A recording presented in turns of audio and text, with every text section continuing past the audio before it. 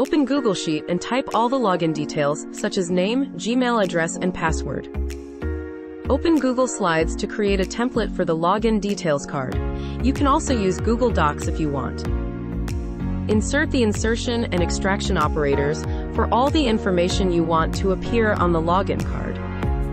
Go back to Google Sheets and click Extensions. Click Get Add-ons. Click Search Apps. Type Autocrat. Click Autocrat, then install it.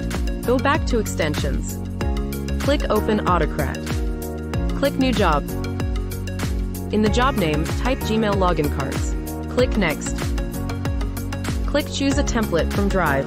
Scroll down and double-click the login card template. Scroll down and click Next. Select the correct tab from the scroll-down menu option. In this example, Y3 Sample Account tab.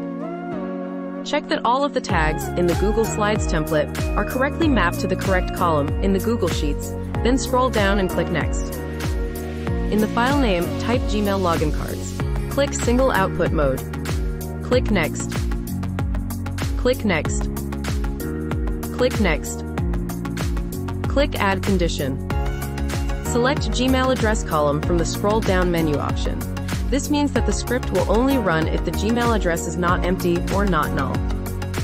Click Next. Click No. Click Save. Click Run Job for Gmail login cards. When the job is complete, click Close. Scroll right and click Gmail login cards document link. You will notice that all of the pupils' login details cards have been generated automatically. To print or save the cards, click File. Scroll down and click Print. You can print up to 6 or 9 pages in one. Laminate and cut each student's unique login card. That's it. You're done.